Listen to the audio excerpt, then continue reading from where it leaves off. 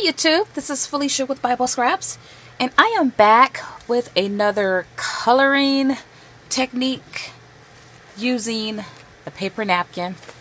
I shared a video yesterday experimenting and testing out different color mediums on paper napkins, and I'm just in that coloring on paper napkin spirit using this very beautiful paper napkin. Isn't this gorgeous? I will have a listing for this paper napkin in a bundle in my Etsy shop that will debut sooner than soon. But in this video, we are going to, well, I don't really know what I have in mind. I do know I want to color this girl using Panpastels. I featured this in my video yesterday, and I absolutely love how the napkins take Panpastels. But I'm thinking about altering this girl as well. So let's get started. I haven't a clue how it's going to look. I'm just going to play around. I love the whole concept of coloring on paper napkins because you can find paper napkins in hundreds of different designs. Designs that you necessarily can't find in scrapbooking paper. Okay, so I mean, she's gorgeous as is, right? But we're going to play around.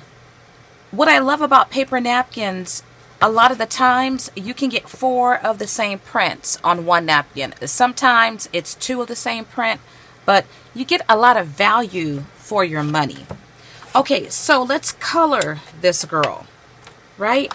I love working with the black and white napkins because you have room to add color. So I'm going to color her. You know, I'm going to give her a brown face. I'm just going to play around and have fun and see what I come up with.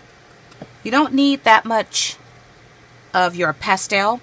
By the way, this collection is by Fun Stamper's Journey. I am a coach. If you're interested, you can check out my link below. You could also email me at biblescraps@yahoo.com if you should have any questions.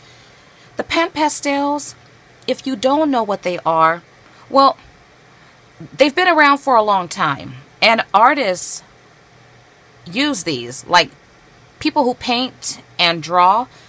I have seen videos where a portrait was made using Panpastels. You get a lot. It's like foundation powder. You use something that looks like a makeup sponge, and you simply just press it in. You don't have to pick up a whole lot because you may not know how much is on your sponge. You could take a paper towel or a napkin and dab a little bit off. You see how deep that is? And then add it to your paper napkin. If you need more, you can just pick up more. I'm just going to have fun. Going to see how this looks with some color. Once again, I don't know what I'm doing. Absolutely have no idea. Just going to test this out. Now, as fragile and delicate as paper napkins is, it's quite strong. If you saw my video yesterday, once again tested out different mediums, and I didn't have any tearing at all on my paper napkin. So that looks kind of blotchy. Let's see if I can make it more smooth. I don't know. I can make her face a little bit darker. But I love how the pastels just glide on the napkin. But I think I want to add some color to her hair. Let's see, what color hair do we want to give her? She has highlights. You know what? I'm just now noticing this girl is different from this one. Wow. Are these two the same? Oh, these girls might be different. How cool is that? All right. Okay, let's add some color to her hair. I don't know what I'm doing. What color? You know, let's make her hair bronze.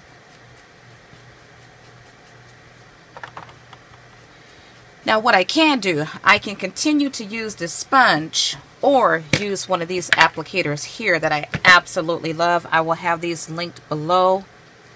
If you want to add just a little bit of color, you want to highlight areas, this brush is great. And then it glides nicely on the paper napkin. So let's give her some bronze highlights. Once again, I don't know what I'm doing, you guys. I don't know how to color. I have a motto for myself. Don't think, create. Okay, I don't know if I like this brown though. Let's see if... Well, let's move to the next girl. How about that? I do like how the bronze looks in her hair though, but I don't like that finish of brown.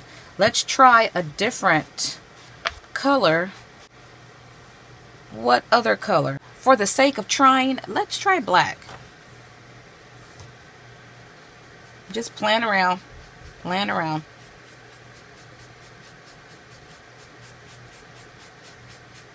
You see one side is darker than the other. I should have wiped some of it off. So that gives it like a black and white. The napkin was already black and white, but adding the black pastel gives it a black and white look. Okay, let's see here. What can I do next?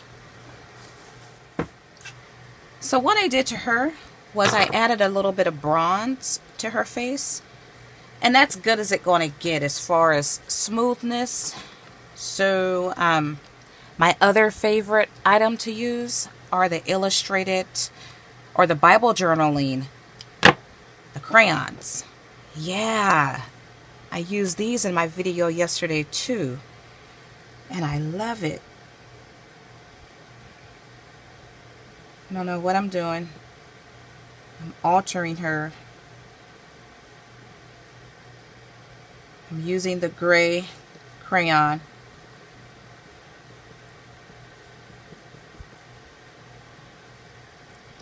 I don't know why I felt the need to not just color, but to alter. When I first started crafting in 2004, it was really, oh, that's kind of pretty if you see it from the right angle. It was really popular to make those art dolls and to make those, I'm not sure what the art was called, but you guys who were crafting back in the day, we would take images and add wings to them. Yeah, that look. I don't want to necessarily make her look like that.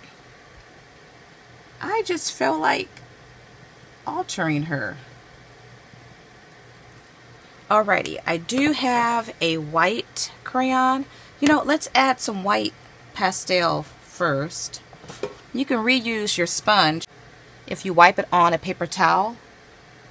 So let's add some white to her hair. If I don't like it, I can rub some of it off. I probably shouldn't have added the white pastel. But I'm going to take the white crayon and color it in. I know I'm messing her up, you guys, right?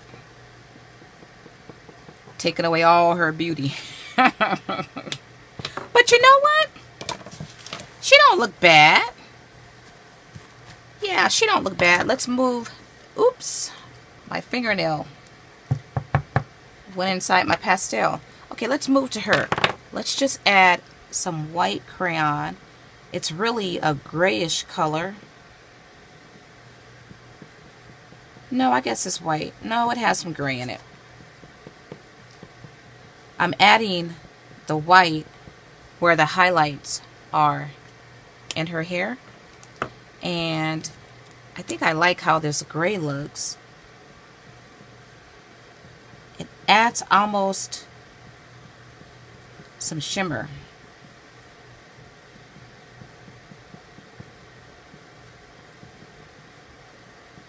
I feel like I want to give her some earrings.